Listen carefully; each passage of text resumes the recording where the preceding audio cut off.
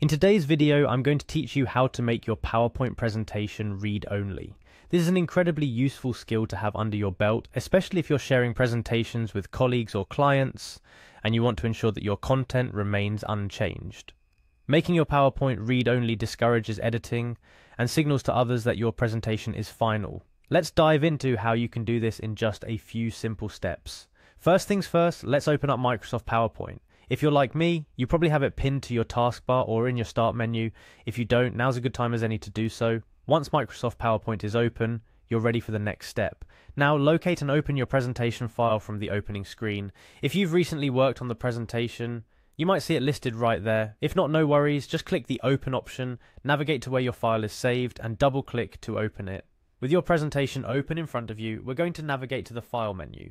It's located in the upper left corner of your screen. Just one click and you're in.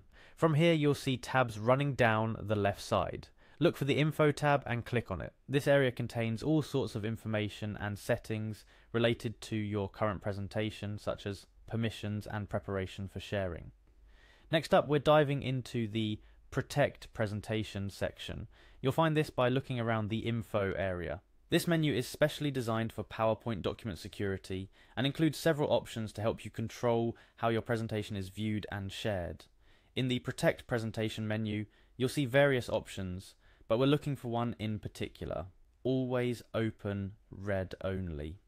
Selecting this option is a clear and straightforward way to tell PowerPoint and any future viewers that this presentation is meant to be viewed and not altered.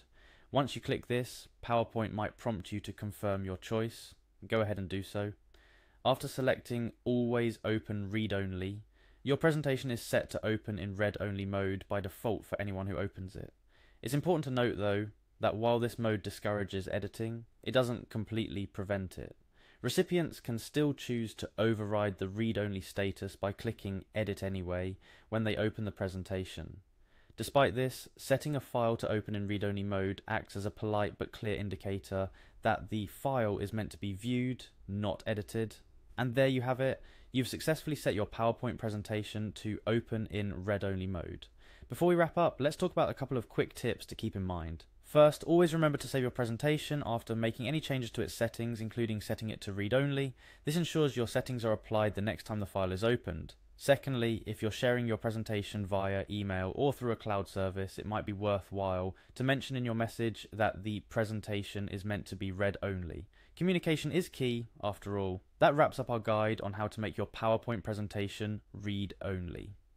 Whether you're sharing business proposals, educational materials, or any other type of presentation, knowing how to apply read-only settings can be incredibly useful. It maintains the integrity of your work and clearly communicates to recipients that your presentation is finished and not open for alterations.